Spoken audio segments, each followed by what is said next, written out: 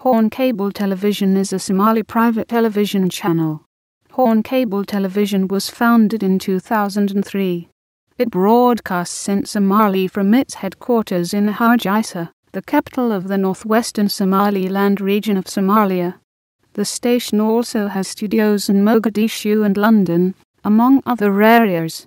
Horn Cable TV is owned by Farhan Haji Ali, a young Hargeisa-based Somali entrepreneur who is also the owner of the FAACO.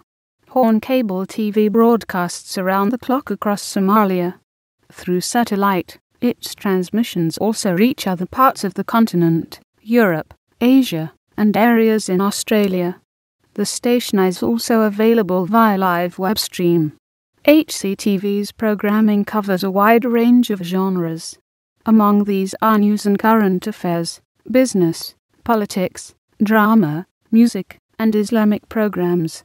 Horn Cable Television has a staff of about 90 ground reporters, who are stationed throughout the Horn of Africa region and nearby areas.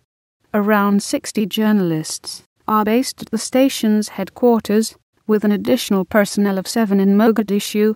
Mohammed Sheikh Dalma serves as radio and television producer for the channel. Additionally, Hamdi Hussein is the director of its Mogadishu branch. Horn Cable TV is a member of the National Union of Somali Journalists.